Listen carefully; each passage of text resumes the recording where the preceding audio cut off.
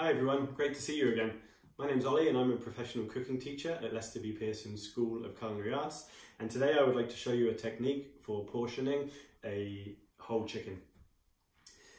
The reason we want to buy our produce as whole as possible is because it's cost efficient. You're going to save about 25% of what you would otherwise pay if your food is already portioned for you.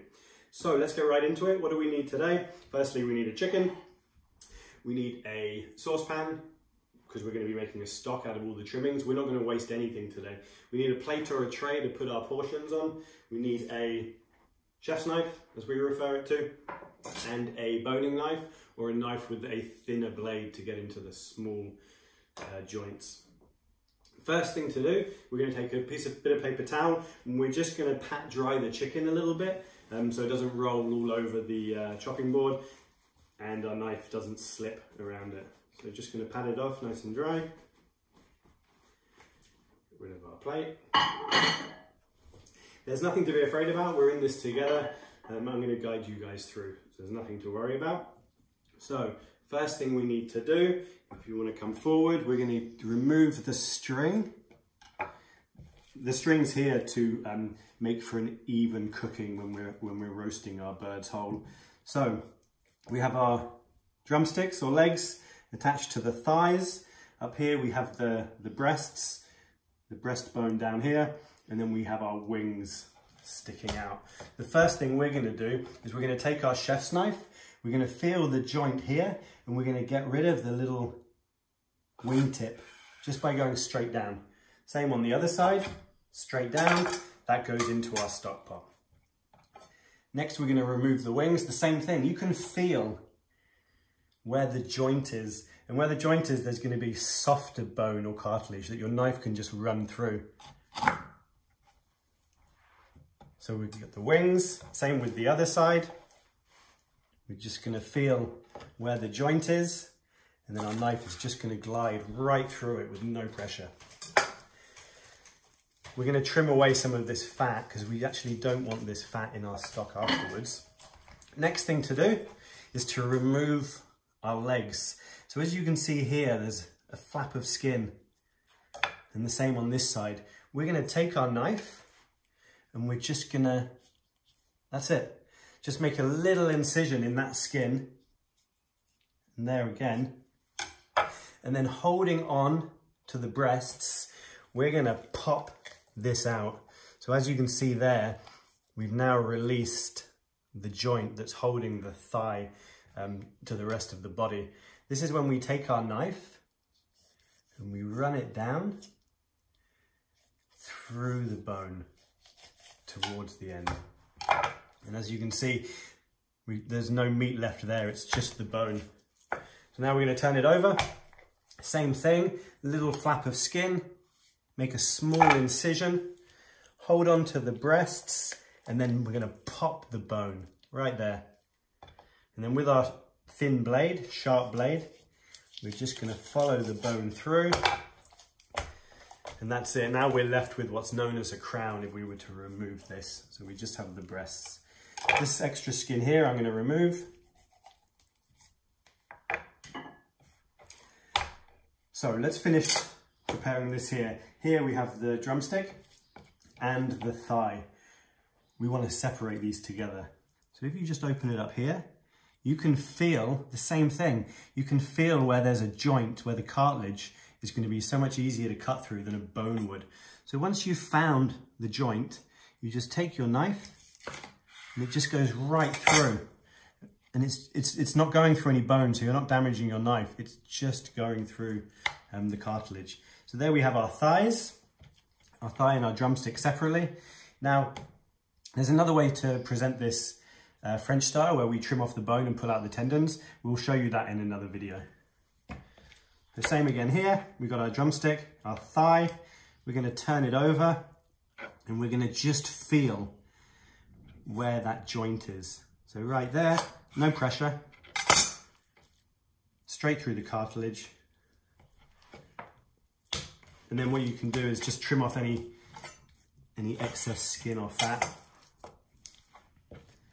So we have our thighs taken care of, we've taken care of our wings. Now we need to take care of the breast.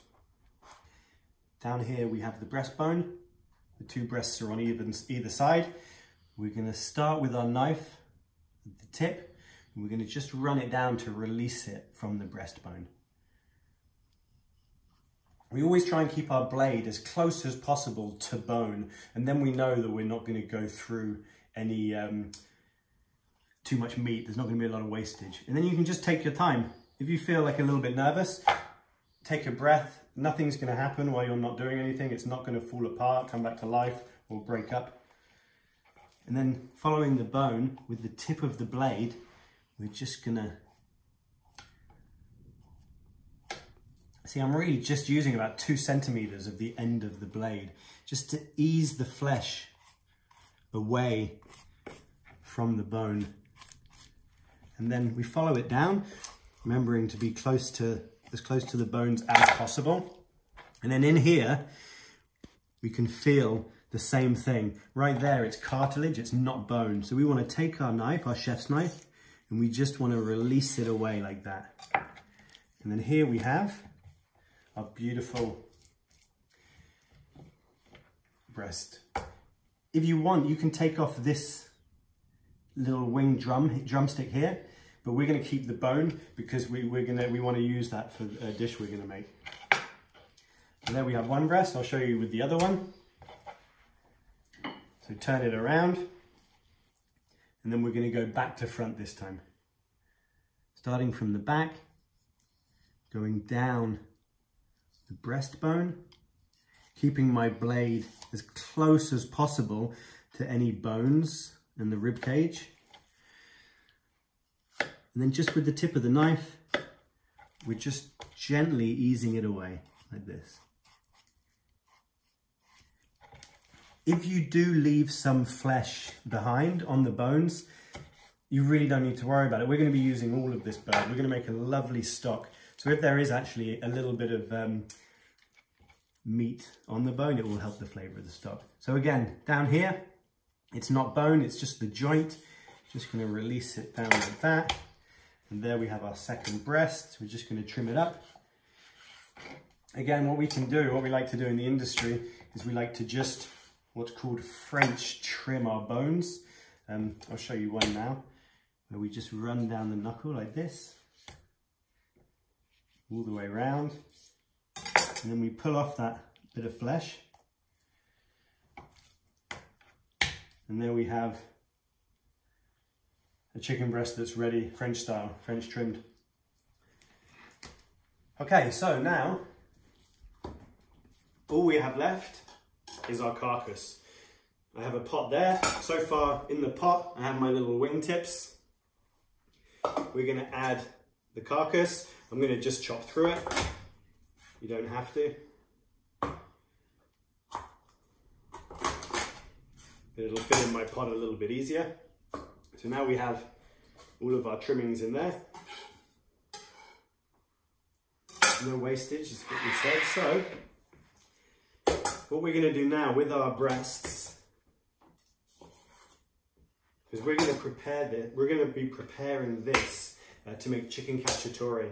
So in the next video, I'm going to show you guys how to now use this whole chicken that you portioned into a lovely tomato-y, olive-y, Italian chicken dish. So you cut the breast in half, like this, closer to the larger end, because we want the weight of the portions to be a similar size. So just like that. Just going to go over our thighs to make sure that we did trim off any excess fat.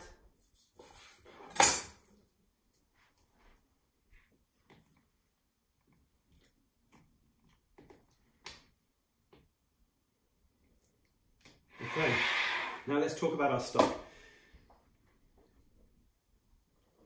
A good ratio to remember when making a stock, a fish stock, any type of meat stock, is a ratio of 20% vegetables to the amount of protein that you have. So if we have a kilo of bones, we're going to want 200 grams of vegetables. The vegetables that you put in the stock is up to you. Classically, we use what's called a mirepoix, which is carrot, onion, celery, sometimes leek, bouquet garni, which is bay leaves and peppercorns, and some herbs. I went into my fridge and just saw what I needed to use up. So I had a couple of mushrooms. I'm going to put those directly in. I had a little bit of thyme left, so I'm going to put some thyme in. A couple of bay leaves, some peppercorns. I had one small carrot, I'll put that in. I had the center of a celery heart that not everyone uses, the leaves. It's going to give it a nice flavour. Be careful with the celery because it has a very strong flavour, so you don't want to put too much. Onion, I had half an onion, so I'm going to put that in. Some garlic cloves, which there is no need to peel, just like that. And then the rest of the peppercorns. What I'm going to do now, I'm going to fill it up with cold water. I'm going to put it on the stove. I'm going to simmer it for about 3 to 5 hours. Have it just covered just enough with water. If you add too much water, it's going to be a watery flavoured stock.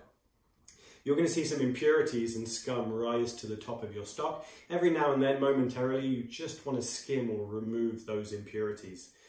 You also don't want to boil your stock. Make sure it's a very gentle, low bubble, a little simmer. Delicious. You could make it, freeze it, use it in your soups, your casseroles. We're going to use a little bit of it in our chicken cacciatore. A really good skill to use, and it really makes your dishes, elevates the dishes that you're going to make when you're using your own chicken stock as opposed to a cube or a powder. So that's the stock. And then if we come over here, we can just have a look at our chicken. We have our breasts, we have our wings. The wings are also quite nice in a stock. It gives a little bit more flavour. We have our drumsticks and our 2 thighs. And that's one way to prepare a chicken for sauté. Like I say, in the next video, we're going to take this chicken, we're going to take our chicken stock and we're going to turn it into a beautiful dish. Again, thanks for joining us, everyone. If you do decide to cook along to make these recipes, let us know. We'd be delighted to hear that. And if you have any requests for future videos, please let us know. Thanks a lot. Happy cooking. Take care.